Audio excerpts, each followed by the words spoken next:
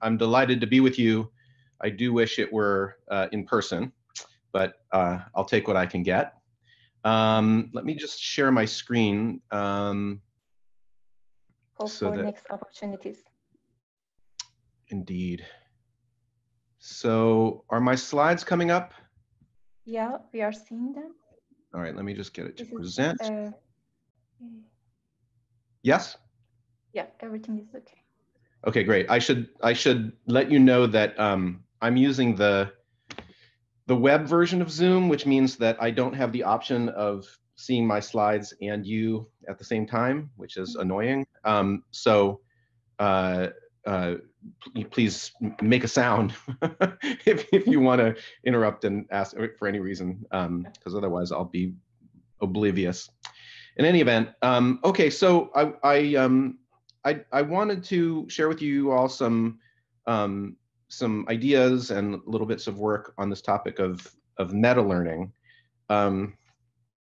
I put together a kind of a new slide deck for this talk, which means that I'm not sure of the timing. So for all I know, I'll end up with 40 extra slides that I have to rush through, or we'll be done in a half an hour, and I really don't know which it's going to be. So bear with me if the timing is unpolished. But I wanted to share with you some stuff that's sort of hot off the presses. So the background for what I want to talk about is recent progress in deep reinforcement learning. Of course, as many of you will know, there has been a real explosion over the past 6 or 7 years in techniques for combining deep learning, artificial neural networks, with reinforcement learning, learning from reward feedback. Maybe the first sign of this this surge in progress was this paper from DeepMind in 2015, just before I joined the company, where a rather simple approach was used, combining convolutional neural networks with something called Q-learning. And the basic idea for those of you who aren't very familiar with this realm of engineering and research is you just take a multi-layer artificial neural network, and so in this case, it was getting inputs that were the pixels in the screens for Atari games. And you ask the network to tell you what action to take, which in this case was a particular joystick action. And instead of using supervised learning, where you tell the system exactly what it should have done, instead you give it reward feedback. So a positive number indicating that something good happened, a negative number indicating something less good happened, and a scalar continuum in between. And then the mechanism for learning is to maintain a set of value estimates, which here are indications of the expected cumulative future reward for taking each of these actions right now, and then updating that over time with the reward prediction error. So I'll assume that most of the people in the present audience are at least broadly familiar with these ideas. Of course, that simple approach to Atari games was very quickly elaborated and applied to richer and richer task domains, including, for example, StarCraft, as reported again from DeepMind a couple years ago. Some interesting robotics tasks, for example, this Rubik's Cube application out of OpenAI. Coming back to DeepMind work, applying deep reinforcement learning to multi-agent problems, in this case, playing capture the flag from rich pixel level inputs. And then perhaps most well known are the combinations of deep reinforcement learning, as I've described it, with Monte Carlo tree search, a sort of forward simulation procedure, which the combination has been applied, as many of you will know, to achieve superhuman performance on a variety of board games, including chess and Go. So that's all the good news. The bad news is that deep reinforcement learning has what some people consider to be something like an Achilles heel, which is that it can learn to do amazing things, but it takes huge amounts of data to get it to those impressive levels of performance. And this point was made rather trenchantly by Brendan Lake in a paper in 2017, where he looked at learning curves for the DQN agent, the one that the Atari agent I talked about from the 2015 DeepMind paper, and you can see the learning curve from that agent down here on this particular Atari game, Frostbite. And things had already improved in terms of sample efficiency in DeepRL agents by then. And so in all fairness, Brendan included training curves for more sample efficient algorithms.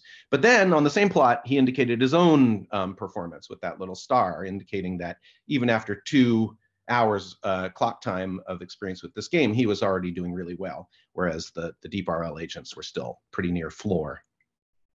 Of course, things have changed since 2017, but there's still a legitimate argument to be made that that these DeepRL agents, as amazing as they are, seem to require an awful lot of input before they can do anything interesting that you want them to do. And of course, this is in contrast to humans and some other animals. And so we can ask, well, why was Brendan able to play such a mean game of Frostbite after such a short time? And at least part of the answer is something that psychologists call learning to learn, and which has also since gone under the label of meta-learning. The first paper to use this term learning to learn was a paper by a psychologist in 1949, a fellow named Harry Harlow. And he introduced a task that will be interesting for us as I go along. So he had monkeys in a little cage, and he put in front of them 2 objects that he presumed the monkey had never seen. And he allowed the monkey to pick up one of the objects, whichever object the monkey preferred. And underneath the objects were little wells. And so the monkey could see then whether there was a raisin in the well underneath the object or not. And after the monkey had made that observation, a screen would go down, and the same 2 objects would be placed again in front of the monkey, either in the same positions or arbitrarily left, right, reversed. The screen goes up and the monkey gets to choose again. And this repeats for 6 trials with the same objects. And then, crucially, Harlow gave the monkey 2 completely new objects, which again, he assumed the monkey had never seen. And the procedure started all over again. The monkey chooses, sees whether there's a raisin, et cetera. Now, unbeknownst to the monkey, even though new pairs of objects were continually introduced, there was an underlying regularity to the task, an underlying rule, which was that for any pair of objects, one object would be arbitrarily labeled the good object, and one would be arbitrarily labeled the bad object. And the good object always had a raisin under it, regardless of its position. And the bad object always had nothing underneath it, regardless of its position.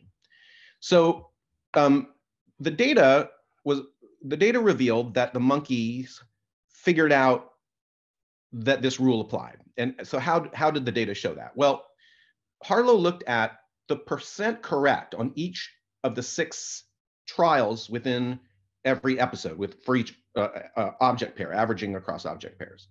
And what he observed early on in the experiment was that as time went by, the monkey would choose the baited object more frequently, but in a very gradual way. But after having dealt with quite a number of pairs, on the order of hundreds of pairs, the monkey would choose an object arbitrarily when the objects were completely novel. Of course, it couldn't do any better because it had no way of knowing which was the good object. But the interesting thing was on the second trial. So regardless of whether the monkey found a raisin or not on the first trial, on the second trial, it always chose the right object, whether that was the one it chose on the first trial or the other one.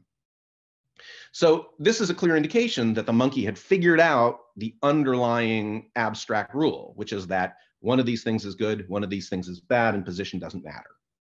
So this will be kind of a running example for us of learning to learn in animals.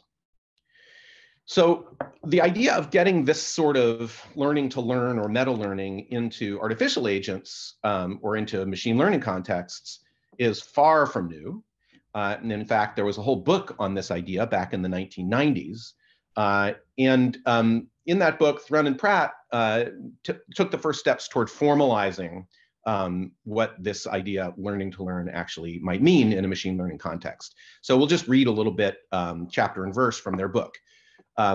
We will now define what it means for an algorithm to be capable of learning to learn.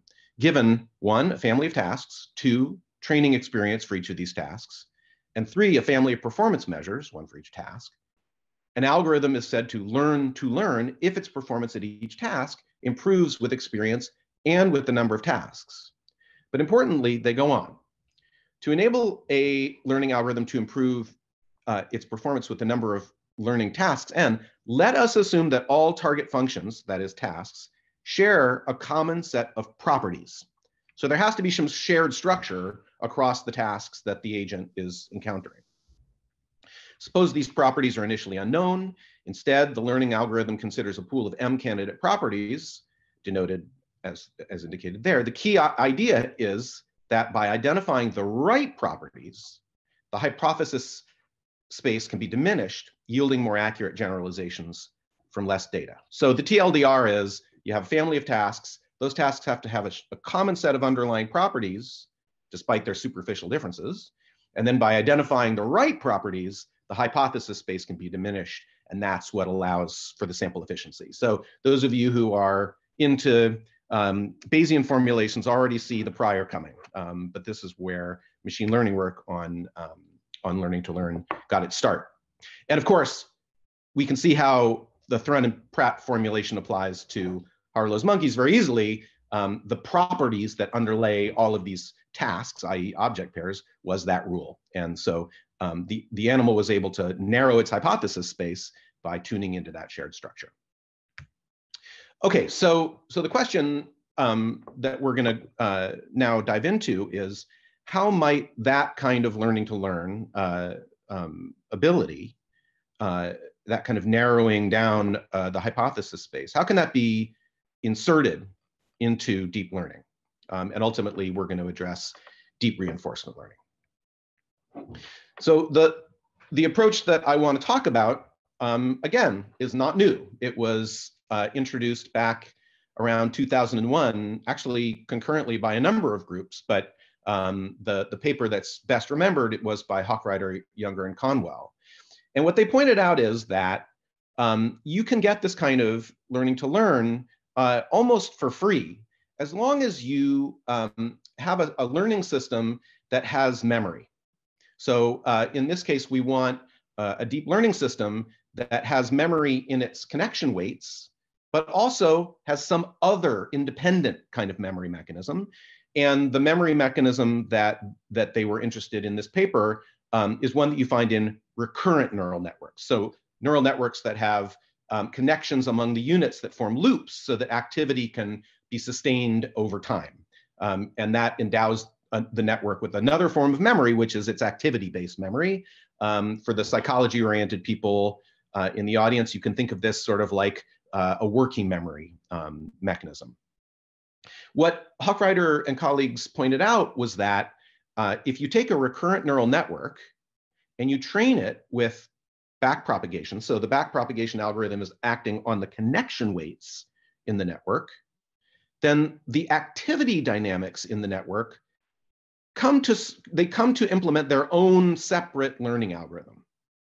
So you have an outer loop, which is the backpropagation training the weights in the recurrent network. Changing the weights changes the activity dynamics. The activity dynamics are their own memory system, and that memory system learns to keep around information about past actions and past outcomes, and can be used to support adaptive behavior. And so really nothing is added to the setup other than the requirement that the network be recurrent. There's one little cute trick that makes the whole thing go, though, which is that if you have a system that you want to map from some input X to some output Y, you input not only that X, but you also feed into this recurrent network the Y target from the previous time step. So it's not cheating because you want the network to come up with X, well, you want it to come up with Yj, where J is the time step. But on each time step, you're telling it the answer that it should have given on the previous time step. And this allows it to integrate over time over a whole history of X's and Y's, and that's what allows it to then adapt with better predictions. So you can see this in action in another paper using the same technique, where time steps are on the x-axis, and error is plotted up here where I'm pointing. And these little labels indicate switches between different discrete time dynamical systems that were generating the data, and the recurrent network was supposed to predict what was going to come out of the dynamic, what was the state of the dynamical system on the next time step.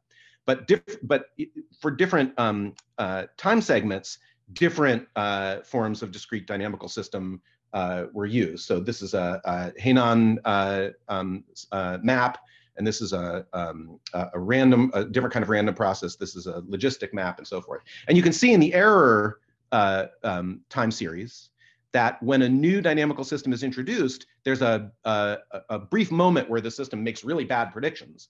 But then as the data starts accumulating, the error is minimized. It's, you know, the network kind of catches on that a change in the data has occurred, and it has learned to adapt to these particular dynamical systems through long training. Well, all this other stuff is just showing you what the internal units in the recurrent network are doing, and you can see that they're moving to a very different part of the representational space, different part of the network's dynamics when the dynamical system changes. So that's how to get a recurrent neural network to do learning to learn. Hopefully it's intuitive what's going on in that case, but we can be more rigorous. We can put in place a more rigorous understanding of why this works. And we can do this by using an exposition that Pedro Ortega and some other colleagues at DeepMind laid out in a paper in 2019. So let's imagine a simple prediction task like the one involved in the slide that I just presented. There's some set of observations X, one for every time step T.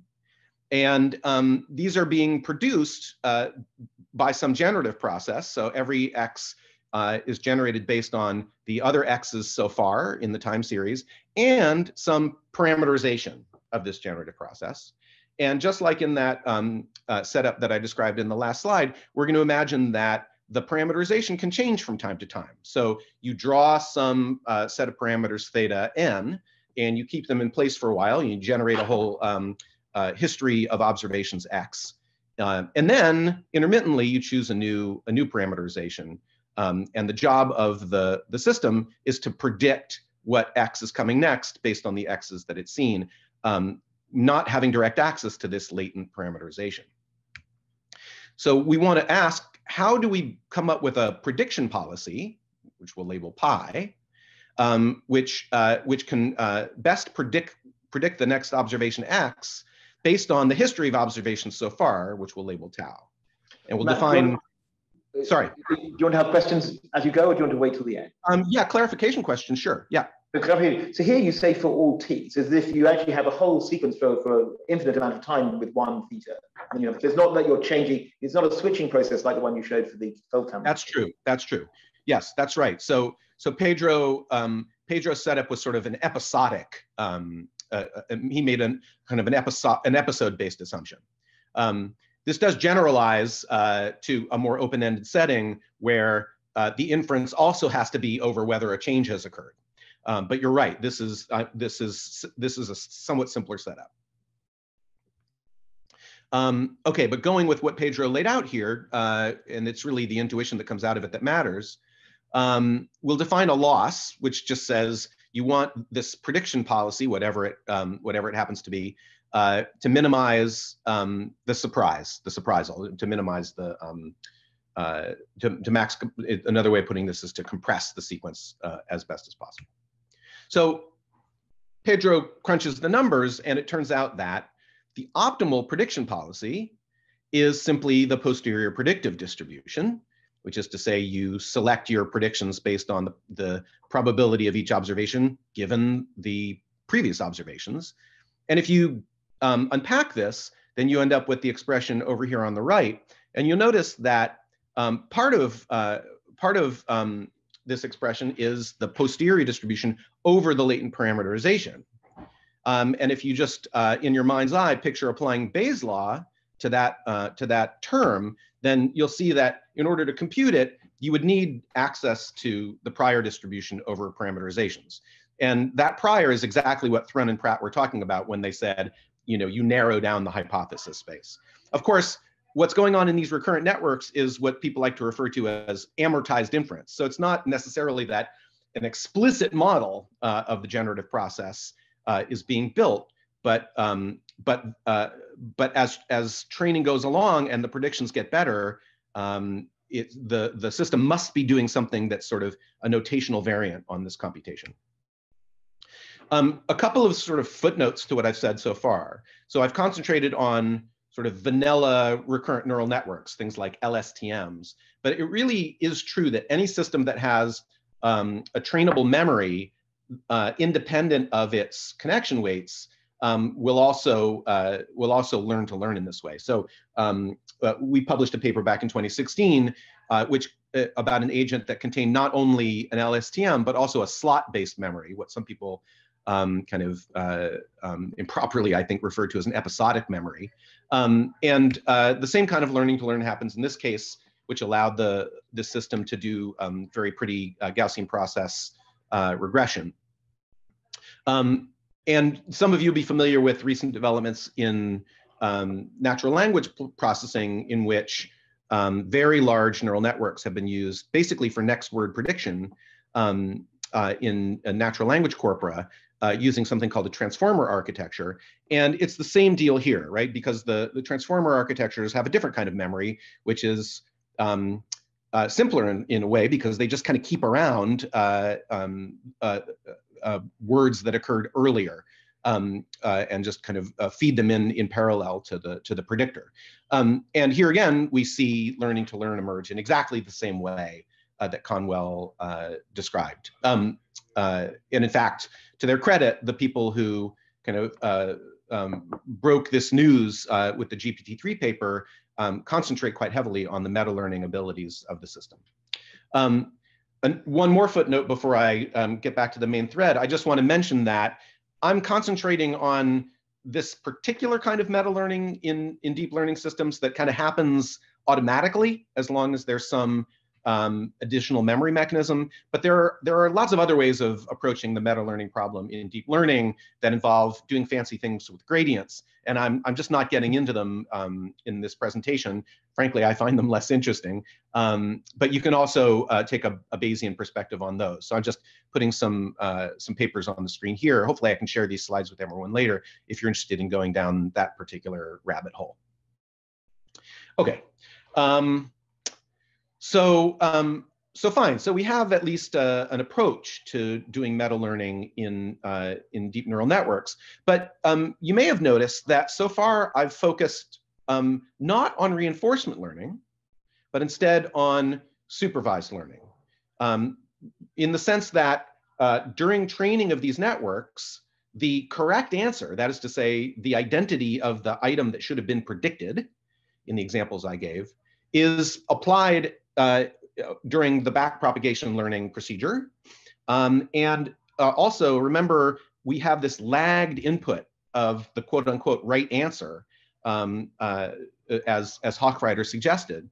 And that's also a form of supervised learning, in the sense that the system is getting, at least in this lagged way, explicit information about what the correct prediction was on each time step. So the question is, can we generalize this, this approach to meta learning, to deep meta learning, to the reinforcement learning case? Doing so would be kind of cool, because of course, one of the most important differences between supervised learning and reinforcement learning is that in reinforcement learning, the actions taken by the agent generate the data. So in the prediction contexts that we were just considering, it really doesn't matter what the agent does, the data just keeps flowing in. But in a reinforcement learning setting, the usual setup is that what the agent does affects the next observation that it gets. And so if the task of the agent now is to identify the latent parameterization of the generative process, then essentially what the agent has to do is a bunch of experiments. Right? So this is what a chemist is doing. A chemist is trying to understand the latent parameterization of the generative process in front of him or her, trying to figure out what the causal structure is of these chemicals. And so discovering that latent parameterization, uncovering that latent structure, requires active learning. It requires the agent to do the right experiments. And so meta learning in the RL context, it has this interesting additional aspect. It's really not about exploration, as we usually use that term in reinforcement learning. It's about exploring in a directed way, a purposeful way, to efficiently uncover what's going on under the hood in the POMDP that you're currently grappling with. Okay, so it does turn out that taking the approach that Hochreiter introduced and porting it to RL is very straightforward. And we pointed this out in a paper in 2016, which was pretty much concurrent with a paper that made almost exactly the same point from a group of authors from OpenAI and Berkeley. And the basic idea is this. Hopefully this will sound very familiar given what I've already said. You take a neural network, you feed in observations, and you ask the network to select actions. Remember, in Hochreiter's setup, you also provide some information from the previous time step. And here the information that we're going to feed in is whatever action it was that this agent selected on the last time step. And also, critically, the reward that was obtained on that last time step. In the simulations that I'm going to present, we're also going to have the network output a value estimate, very much in line with the temporal difference setup that I described at the outset of the talk. And of course, critically, this is going to be a recurrent neural network. So it's going to have that activity-based memory that allows for it to do this meta-learning thing. And we're going to train the whole thing, train the weights of the system using a very vanilla backpropagation-based learning procedure for recurrent neural networks. It's called A2C for the aficionados in the audience. Okay, but then the other thing that we're going to do, in line with what Hochreiter did and what Thrun and Pratt described as necessary, is we're going to train this network not on one task, but on a whole family of interrelated tasks. So we'll start with something very simple, which is two-armed bandit tasks. So we'll give it a choice between two actions, and each action is associated with a Bernoulli reward parameter. But after it's had some time playing with that bandit task, we'll give it another bandit task with a resampled pair of reward probabilities. And then after that, another bandit problem, and so on. And then after having trained it and set its weights based on this whole series of bandit problems, critically now, we're going to freeze the weights. We're going to turn off the backpropagation procedure. We're going to turn off reinforcement learning, at least the reinforcement learning procedure that was used to train the weights. So now we can ask, what happens if, with these weights frozen, we throw yet another unfamiliar bandit problem at this agent? And what we observe is that the recurrent neural network happily solves that new bandit problem. So on the left, you're seeing what look like raster plots, but they're actually action traces. So in this box is just one episode where the agent chose the left action and saw the outcome, then the right action, then the left action, and then decided based on that experience that right was the best answer for this particular bandit problem. This is a bunch of really easy bandit problems. These are harder bandit problems where you can see exploration goes on longer, but in all cases, you see an exploration phase which shades into an exploitation phase. And if you quantify the network's performance on these bandit tasks using the usual measure, which is cumulative regret, like how many bad decisions did this network make over trials, and you compare that with a set of off-the-shelf, well-regarded machine learning algorithms and the known optimal solution for these bandit problems, which is Gittin's indices, you can see that the network, sorry, I forgot the builds here. The network is doing quite well. In fact, with a few more hyperparameter tweaks, you can match or closely approximate Gittin's optimality. I don't have that figure, but I can tell you that that's what we've observed in subsequent work. So how on earth is this recurrent network solving these bandit problems with its weights frozen? Well, the answer is the one that Hochreiter introduced us to earlier, and it's that all of the training the network had across bandit problems, which adjusted its connection weights, led to an activity dynamics that itself implements a reinforcement learning algorithm. And so if we look at the internal or hidden units in this recurrent neural network, and we take that vector of activities across time steps and squeeze it down to 2 dimensions. Sorry, my phone is ringing awkwardly. Then we can see kind of what the network is thinking. If the correct action is left, we can see the activity state of the network sort of trending toward an attractor over here to the left of the diagram. If the correct action was right, we see it moving toward a different attractor. If the problem is very hard, then we see it kind of equivocating, but eventually falling into one decision or the other. Again, in psychological terms, this is like the network using its working memory rather than synaptic change to solve a reinforcement learning task. We did some other work to show that this kind of learning, which I should point out is active learning, right? The network is exploring its options and then making a decision. If you train it in an appropriate context, it actually can tune into causal structure in like Judea Pearl's sense. So if you're interested in seeing how we determine that, I would refer you to this paper. But let me make another point moving on, which is that we have one learning algorithm that we built by hand, right? The reinforcement learning algorithm that's tuning the weights. And it's giving rise to a sort of, to a meta-learned learning algorithm. But that second algorithm can be anything it wants, essentially, anything that solves the meta-learning task. And importantly, if there's consistent structure in the problems that you're giving during training, then it can learn to capitalize on that structure. So, so in this example, sorry for jumping back and forth. In this example, we have a series of bandit problems where the parameters are tied to one another. So you can see they always add up to 1. And if that's a consistent regularity, then learning can in principle proceed much more quickly because every action that you choose tells you something also about the action that you didn't choose. But you have to know that that regularity is there, which it wasn't in the first example that I gave, for instance. But if you train the network in the setting, then it can learn to capitalize on that regularity, and you can see it from its regret curve that it tunes into the right answer much more efficiently than it did in the independent parameter case. Okay, so this is just an illustration of this simple meta-learning mechanism really tuning into domain structure, like really figuring out what those resemblances are, those shared properties are across tasks. So, okay, with that in mind, let's move from simple bandit problems to something at least a little bit more interesting or a little bit richer, which is Harlow's task. So in Harlow's experiments, monkeys dealt with 2 physical objects. We trained a recurrent neural network using the procedure I just described on an analog of the task in which it had to saccade, given these visual pixel level inputs, to either of 2 image patches.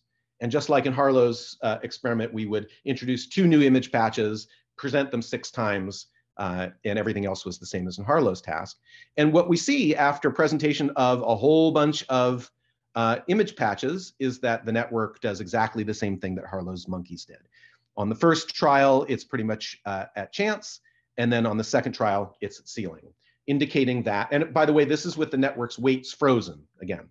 So all of this learning that we see, this sort of one-shot learning in this case, is driven by the activity dynamics, reflecting the kind of meta-learning that we've been talking about all along. So, so hopefully that gives you the idea of how we can get meta-learning into deep reinforcement learning systems in order to give them the kind of sample efficiency that Brendan Lake was calling for.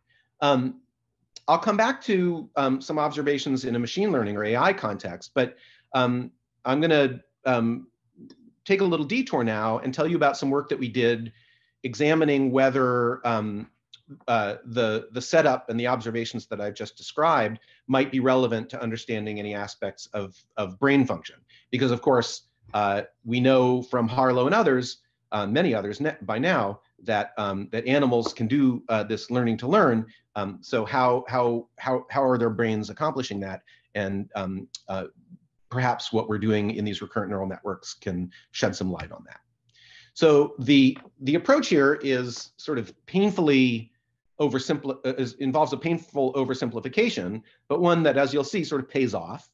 And that is to map the parts of this simple recurrent network setup onto pieces of functional neuroanatomy.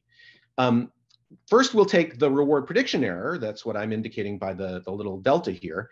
And we will link that, thanks to the pioneering work that Peter and others have done, to phasic dopaminergic release. So that's going to be our analogy on one side. And then on the other side, we're going to take the recurrent neural network and relying on a large literature pointing out that the prefrontal cortex is highly recurrent and also supports working memory functions. And we'll just pretend that this embarrassingly simple recurrent neural network is a model of the recurrence and the sustained activity that we see in prefrontal cortex. And we're just going to run with these analogies and see how far we can get. And it turns out we can get surprisingly far. So the Nature Neuroscience paper where we present this work describes a whole series of simulations addressing a very diverse set of neuroscientific observations. I'll just give you a little sampling here quite rapidly to give you the flavor of how this went. So we started by looking at a bandit task, but a bandit task that had been studied in an experiment with monkeys. And this is from a report by Sasui and colleagues. So here, the monkey was presented with two visual targets and it had to saccade to one or the other. And then it would get a reward depending on which item it fixated. And the reward probabilities in this task were changing over time. And they changed according to a schedule that made it the smart thing to do for the monkey to do something called probability matching. And that's reflected in a performance plot here. I won't go into what this plot is showing, just take my word for it. What's reflected in this plot is a probability matching pattern, meaning that the monkey was allocating its behavior in some sense proportional to the rewards that it was reaping from each option. And again, that's been shown to be the optimal thing to do given the kind of schedule that was used in this experiment. So what happens when you train an embarrassingly ordinary recurrent neural network on exactly the same task, and then freeze its weights and see what it does with further presentations of the task with new underlying parameters? And it turns out that the network does pretty much exactly the same thing. It shows a probability matching pattern, which is kind of cool because the literature up until we published this paper was suggesting all sorts of special mechanisms to drive probability matching. And here it just sort of falls out spontaneously from a rather generic reinforcement learning setup. But the reason that we were interested in this study wasn't just because of the behavior, it's because Sasui and colleagues recorded from prefrontal neurons. And that gave us the opportunity to take a look at the activity patterns in the units inside our recurrent neural network, which again, we're pretending is a simple prefrontal cortex, and to ask whether the variables that were encoded in those units might also be the variables that were encoded by the prefrontal neurons that Sasui and colleagues recorded from. And so what did they see? They saw that neurons in dorsolateral prefrontal cortex coded for a small set of variables. One was the choice that the animal was about to make. One was the values of the expected values of the current two choices. And also, perhaps most interesting, other neurons were coding for the recent history of actions or rewards or the conjunction of those two. And Sasui and colleagues created a plot to show the proportion of prefrontal neurons that were coding for at least some of these variables. And when we analyzed the activities of the units in our recurrent neural network in the same way, they showed a surprisingly similar profile. Now, to some extent, this result was guaranteed because in order for our network to actually perform the task, it had to be the case that the units in the recurrent network were keeping around information about past rewards and actions. But it's gratifying to see that they do so with a profile that resembles the neural data. And if nothing else, it gives us a way of understanding what the prefrontal cortex neurons might be doing. And beyond that, how they developed this ability. The argument goes that it was through reinforcement learning, synaptic learning. Okay, so another simulation from the same paper, which comes back to this point that I made earlier about how the emergent reinforcement learning algorithm, the one that's encoded in or implemented in the recurrent network's activity dynamics, can be arbitrarily different from the reinforcement learning algorithm that was used to set the weights in the network, and that it will be adapted to the particular structure of the task distribution on which the network was trained. And here, we're going to focus on learning rate. So the backpropagation algorithm that was used to train the network has one learning rate, but I'll show that the emergent learning algorithm can have whatever learning rate it needs to solve the task. And in fact, it can even have a dynamic learning rate.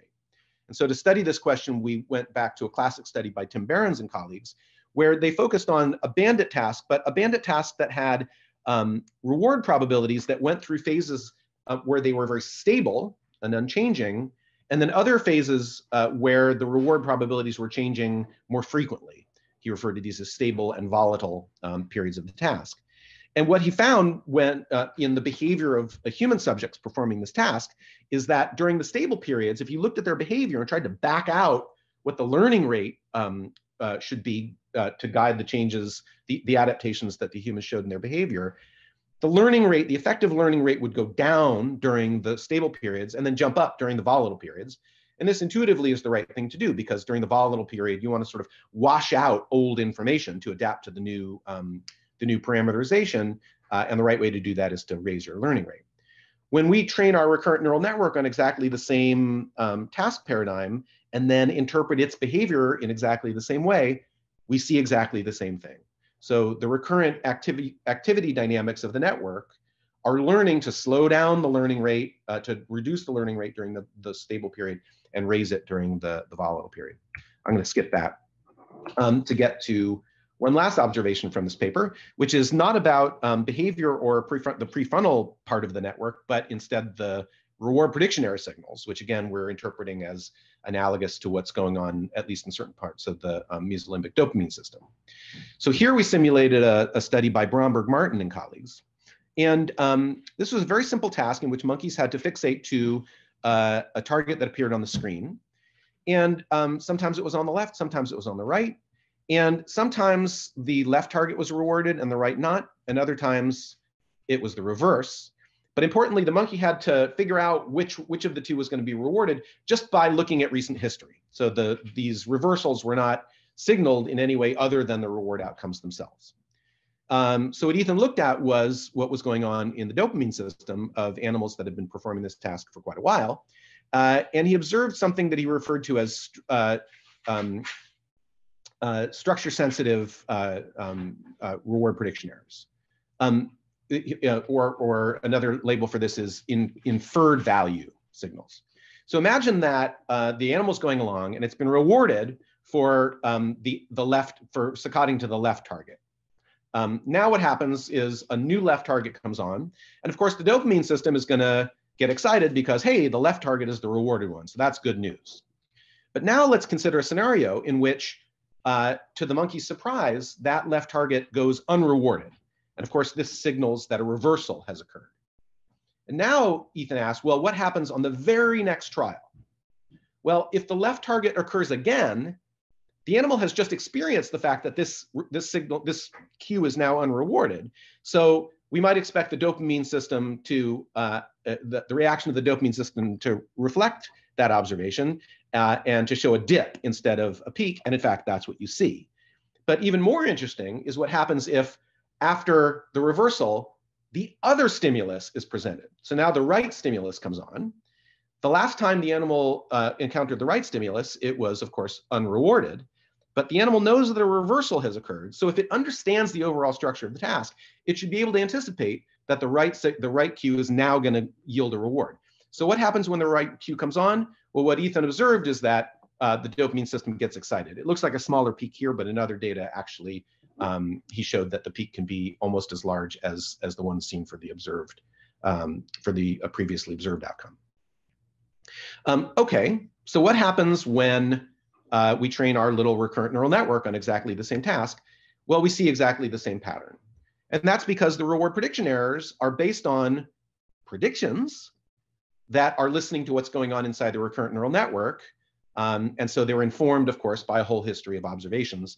And because the recurrent dynamics of the network can shape themselves to the structure of the task, the reward prediction errors themselves become rather smart in this way. So now we can understand how meta-learning can also explain some previously mysterious aspects of dopaminergic function.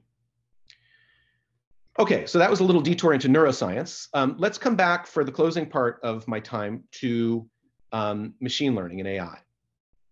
So we've examined how deep reinforcement learning can benefit from a kind of learning to learn mechanism. But of course, the tasks we've looked at so far are sort of embarrassingly simple. And so one question is, can we scale this approach up to more interesting tasks with richer observations and more interesting and complex and hopefully sort of compositional latent structure. So basically, we want to move towards something like StarCraft, but we want it to have this kind of changing diagnosable latent parameterization that requires the agent to do experiments and try to figure out what's going on based on its past learning. And so we decided that there really wasn't a good test bed for pushing things in this direction. And so we created one. And that's what I want to talk to you about with my last few minutes. And this is a task distribution built specifically for studying meta-learning, and we call it Alchemy. So it's implemented in Unity. And here's how it goes. You have these objects, which we call stones. And the agent can pick the stones up, and it can dunk the stones in these things we call potions. And you can see from this video that when you do that, at least sometimes, the potions will change the visual appearance of the stone. And there are these little markings on the sides of the stones which indicate how valuable the stones are. The brighter these indicators get, the more valuable the stone is. And in the fuller setup of the game, the agent faces this table, and there are these stones and potions in various colors. And the agent's job is to pick up the stones and transform them into more valuable forms. And then it reaps the rewards in the form of points when it deposits the stones into this cauldron, and that's the whole thing. So what makes this task really interesting, though, is that there's a chemistry that governs how the potions transform the stones, but that chemistry changes across episodes. So we have a terminology here which distinguishes between trials and episodes. A trial involves a certain layout of the table and a certain amount of time in order to play with what you're presented with. And after each trial is up, the table is reset, and the agent plays a series of 10 trials, resampling the stones and the potions and so forth with each new trial. But each group of 10 trials forms an episode, and between the episodes, critically, the chemistry changes.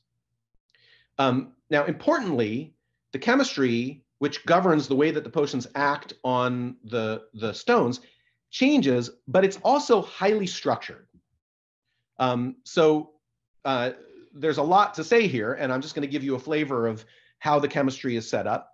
But there's a generative process, which is described in gory detail in our paper. But the generative process starts by selecting which stone appearances will occur in the current set of trials.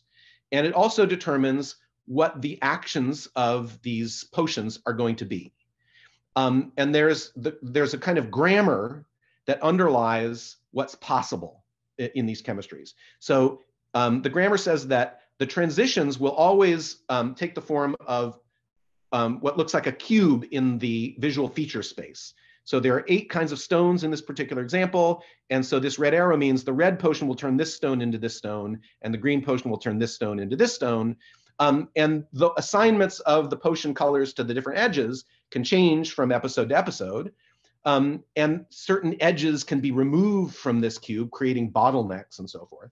But it's not the case that everything's possible, and that's the crucial thing. So there are certain regularities.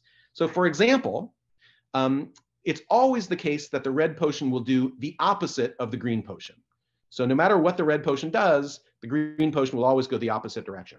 Another regularity is that any potion will only ever go one direction in the perceptual space. So you can see all the red arrows are facing in exactly the same direction here. And in any event, there are a whole bunch of other interesting regularities to the chemistry, but the regularities don't prevent a great deal of variety across the chemistries. So in fact, there's something on the order of 167,000 possible chemistries. So what the agent has to do is it has to deal with this family of tasks, i.e. different setups with different chemistries, and it has to figure out what the common set of properties are, what the generative process is, what the grammar is, and then use that knowledge, which it accumulates across time, in order to do the right kinds of experiments in order to maximize its reward. So you can see an example of human play here. We've got things set up so that humans can play this. And so, the player sees what happens with the green potion. That made the stone less valuable. So the player knows that red always does the opposite. So immediately the player goes to the red potion and reverses what happened. Then the player tries the blue potion. And it turns out that yields a very valuable stone. So the player deposits that stone in the cauldron and so forth. You get the idea. Okay, so I'm about to tell you what agents do on this task before I wrap up. But first, let me tell you about another very nice aspect of this, test bed. And this derives from the fact that we hand designed the generative process that underlies the chemistries, which means, as Pedro pointed out in this paper, that we can determine the optimal policy. We don't have to look to our deep RL agents to discover it. We can just build a bot that implements the Bayes optimal exploration and exploitation strategy. So we built an ideal observer agent that tells us exactly what the right series of experiments is for any table setting and any chemistry.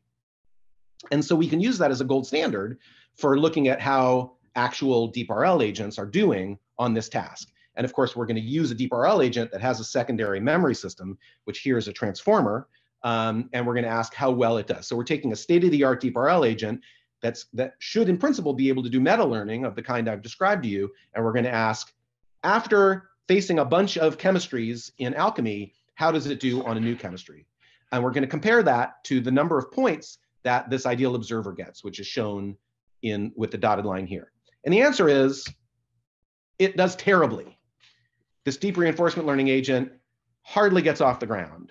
And in fact, the number of points that it gets is very close to what's shown in the dotted line down here, which is the performance of a completely random agent. And by random, I mean an agent that just takes stones and dunks them randomly.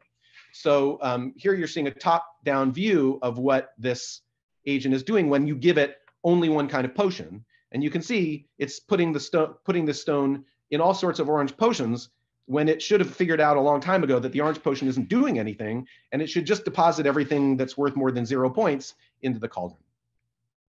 So this agent is pretty dumb. It's clearly not doing any interesting meta learning.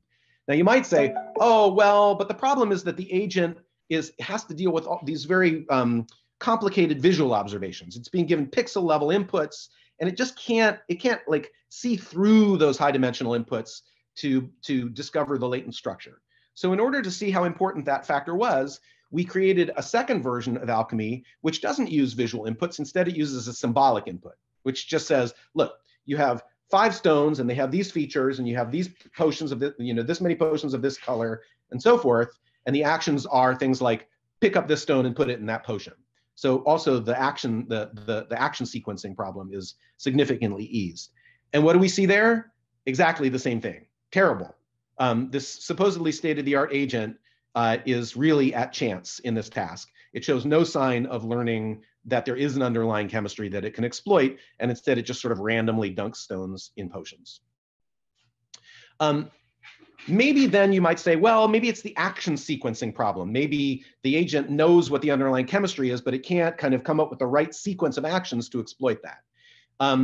And we know that's not the case because, in fact, if you now let the agent cheat and you give it an input that tells it explicitly about the current chemistry, like the parameters of the current chemistry, immediately the performance of the agent pops up to very close to the ideal observer, which indicates that if it has this side information, it has no trouble exploiting knowledge about the underlying chemistry. And in fact, so that's giving it like a real leg up because you're telling it something that means that it doesn't even have to do experiments. We did some other experiments where we gave the agent not the ground truth chemistry information, but what we call the belief state. So now we're telling it what it should be able to infer about the underlying chemistry, given the actions that it's taken so far. And you can see that that doesn't get it exactly to the ideal observer level, but the agent's doing pretty well. So the setup here allows us to go much further than looking at points alone. So just to give you a flavor of this, and seeing that I'm about to run out of time, I'll go quickly. You can look at, for example, how many potions the agent uses on the first trial. So the dumb agent uses lots of potions, and it doesn't reduce the number of potions on subsequent trials, so it isn't getting any more efficient. By the end of the episode, its actions have revealed what the underlying chemistry is, but it's not using that information. Whereas the agent that's given the side information about the ground truth chemistry uses very few potions on the first trial because it doesn't have to do any experiments at all. It just knows what the right answers are. Of course, it doesn't reduce its number of potions going forward because it's already very efficient. And in fact, because it doesn't have to do experiments, it doesn't reveal much about the underlying chemistry because, of course, it already knows what the underlying chemistry is. Most interestingly, if you give the agent the belief state, then it uses a lot of potions on the first trial, and then it very much reduces the number of potions as it goes along, as it kind of figures out, of course, given the side information, what the underlying chemistry is. And by the end of the episode, it's done a good job of revealing what the underlying chemistry is and exploiting that information. Anyway, just to wrap up, there's lots more in this paper. And again, I'll try to share the slides with you for those of you who want this reference. But hopefully you get the idea that deep meta-learning is not scaling very well, at least to this domain. There are hints of how we could get it to do so, for example, by giving the agent auxiliary tasks, and that's described in the paper. But I think the honest truth is there's going to be a long way to go before we can get what looks like a promising approach to meta-learning to scale to like really interestingly structured task domains. Okay, so just to wrap up, we started with the question of how we could get better sample efficiency in DeepRL, and I introduced you to this now pretty old idea of how we can use multiple memory systems in order to get there through meta-learning.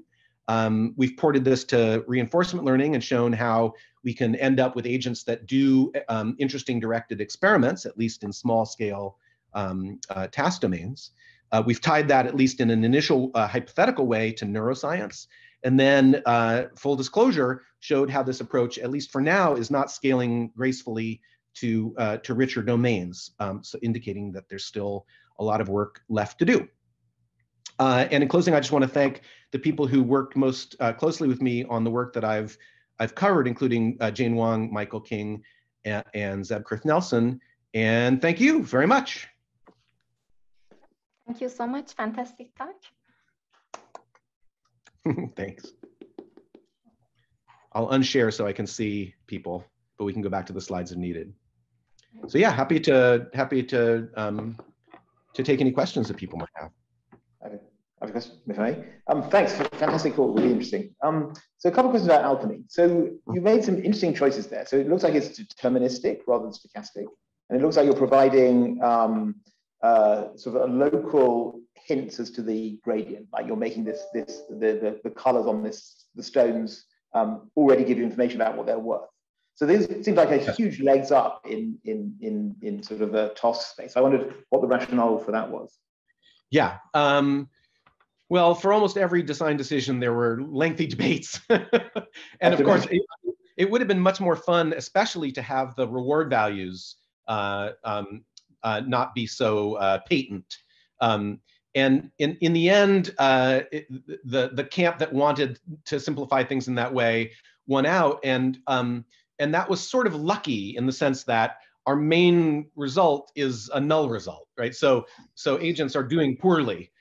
So the fact that the task is simple in those particular ways actually makes the failure more embarrassing. But there's really, they're like, you know, there's nothing in principle that prevented us from having rewards be latent or making the task stochastic. Nothing at all.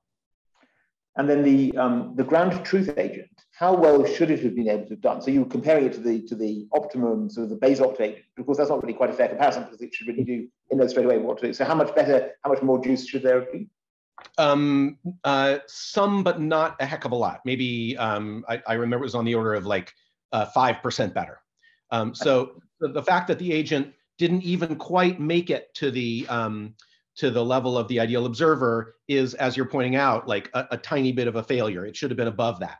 So I think part of the problem is just sort of you know, accidentally dropping things like simple errors that the agents make at the level of the implementation. But it is true, there is a small delta there. Yeah. Thank you very much. Any other question? Yeah, Sebastian. So right now it's of course the case that we have no deep meta-RL agents that learn this task, but ultimately if we can reliably solve this, another, the next interesting thing to do would of course is see how fast the agents can learn this. Is that right? You mean how much, essentially how much pre-training they need? Yeah, for sure, right? That would be another fascinating thing to look at. So I mean, I didn't take the time to go into this detail, but that little last bit that I showed you, where auxiliary tasks really seem to help, at least in the symbolic version. The auxiliary tasks were essentially counting tasks. So the network was asked to report how many stones of each kind are present on the table, and how many dishes of the red potion are there, which presumably encourages the agent to keep around in its internal representations a sort of highly discretized or object-based representation. So there are a number of things that we could in principle try to help the network get there. One might be to do unsupervised segmentation so that it's getting like really good object level representations from the get-go, or maybe some kind of auto-encoding that encourages it to keep that kind of object-based compositional representation around, or to use transformers in a different way that would encourage that kind of compositional processing. So yeah, I mean, I'm not pessimistic about the possibilities of getting a, given current technology, getting a deep RL agent to do better, but clearly it's not going to work out of the box. And then once we do get it to work, as you say, the next question is, how sample efficient is the pre-training? And there, again, it's going to all be about inductive biases that match the task, for sure. Yeah. So I would imagine that the choice of recurrent neural network and training method make a big difference here. So have you tried something like the mu0 approach on Alchemy? No, but we've been able to share around Alchemy within DeepMind, and so now people who are who are spending their whole day kind of doing head-to-head comparisons between the latest and greatest RL algorithms and architectures are working on that. So we'll know soon whether mu0 does better. So far, I will tell you that mu0 in particular is doing terribly. So I can share that with you, but that doesn't mean that the next hyperparameter suite won't break through. That we're getting the same results. It just is at chance. I will give it one bit of credit though, which is one thing that I didn't say and probably should have, is that in order to get our VMPO agent, the agent I talked about, in order to get it to do anything, we had to use kickstarting from an agent that had been given shaping rewards just to pick up the stones. So even to get it to that like random dunking policy, we had to give it a little help. And mu0 gets to that level on its own, but it still doesn't figure out the latent structure at all. So there's still more work to do. Thank you. Sure. And did you want to ask? If there is still time, because it's not a Sure, I can question. one more question. Is Yeah. it possible? So I was curious regarding the pre-training. When you talk about pre-training, the kind of training the human subject get, like from the child, I mean, from birth till the, adulthood during the development, and also the innate brain also doesn't have a random wiring. It has some structure because of genetics. Do you think these two components is also important for getting to the human level performance also? Well, I mean, the biological case for sure. I mean, part of the meta learning process is evolutionary learning. I mean, that's just got to be the case, right? And I don't know what the task distribution is, but it's pretty interesting no matter what it is. And so, we don't really, at least in the approaches we're taking so far with artificial agents, we're not making that division, unless maybe you think of the initial architectural choices as coming out of some kind of evolutionary learning process operating at the level of the researchers. But yeah, I mean, yeah, clearly there's more to the story than just the focusing on the training of those recurrent dynamics. Yeah.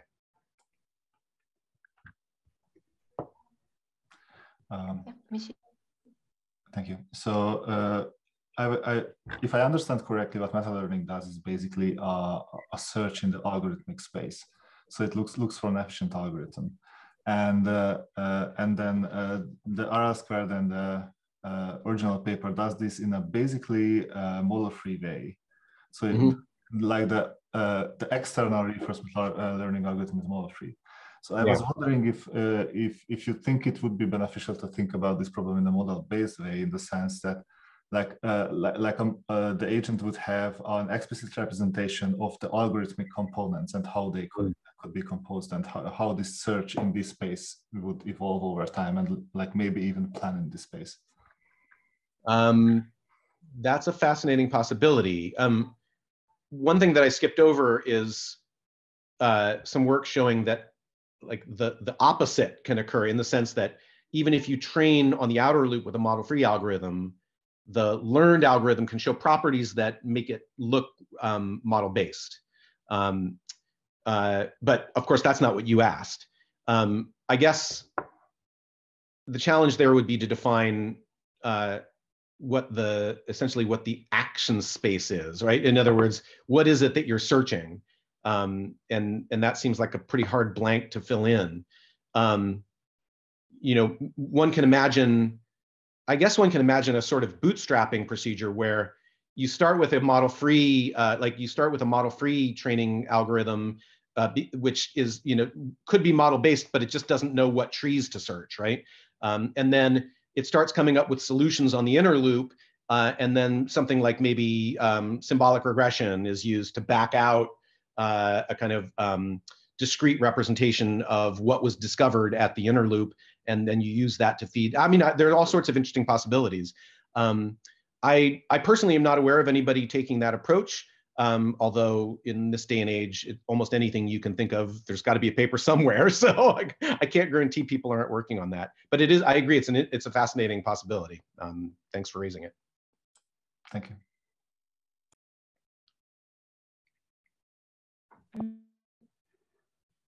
Sorry. Any other question? Okay. So looking forward for one-to-one meeting on Thursday. Yeah. Thank you so much, everybody. That was fun. Thank you so much for your time.